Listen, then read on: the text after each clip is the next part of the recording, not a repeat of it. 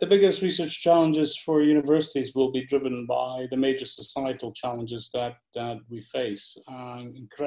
Inevitably, I think for Europe, the two main challenges that come to mind are clearly the challenge of climate change, but also the challenge of how do you resume productivity growth, particularly in a post-COVID era, at a time when it's absolutely imperative to get the economy growing to deal with the burdens not only of the fiscal adjustment that we will have to make, but also because of the investment that is required to deal with major challenges such as climate change. And I think one of the things that we've learned from the COVID experience is that a challenge isn't simply about a single discipline. I mean, COVID is a health challenge. It's and the answer to it lies in the biomedical sphere to the actual pandemic.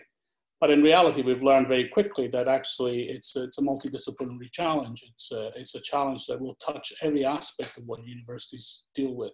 Nous avons l'obligation vis-à-vis de la société de développer une recherche qui puisse aussi répondre aux grands défis mondiaux.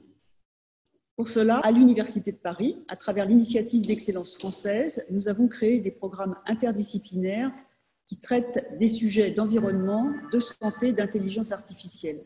Chaque année, nous attirons des chercheurs de haut niveau sur des profils interdisciplinaires. Nous lançons aussi des appels pour faire émerger de nouveaux projets interdisciplinaires qui trouveront leur financement ensuite dans des agences françaises ou des agences européennes de recherche.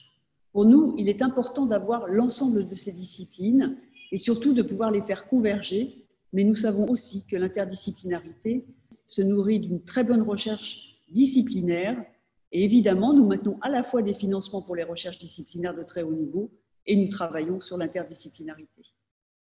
Pandemic really demonstrates, it's a living example of the role of fundamental research. That you have a reservoir of knowledge that can be activated and mobilized in times of crisis.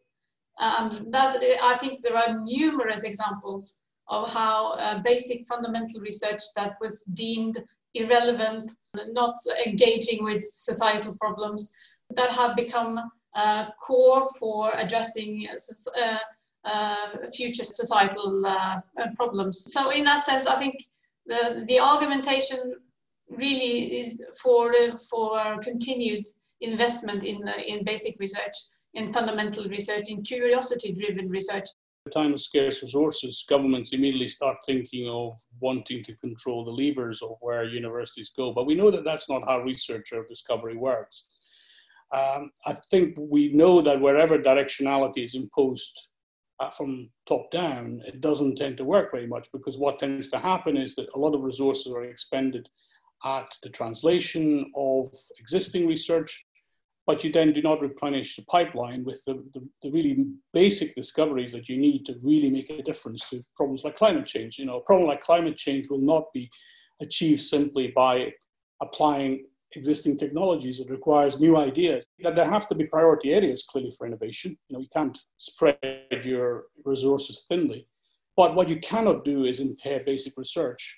And therefore, you cannot impose a top-down approach. There needs to be much more collaboration between the Commission, in the case of Europe, between bodies like the ERC, and the higher education institutions, particularly those research-intensive ones that are likely to come up with those discoveries, basic discoveries, that will have to be applied.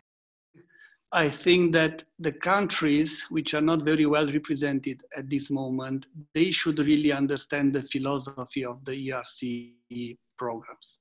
Because as I said, there is only one way: groundbreaking ideas, excellent PI.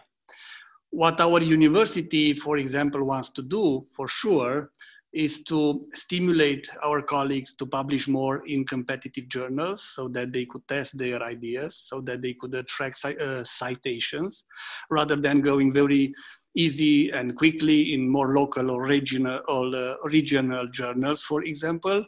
Also, what we want to do is to stimulate and open the university to many Romanians and encourage them to come back at the Babeș-Bolyai University and then apply in different, programs at the European level. So there are many strategies, but again, I emphasize my main point that in the end, everything is about groundbreaking idea, creative idea, and excellent PI. How you reach that, it depends on the policy of different universities.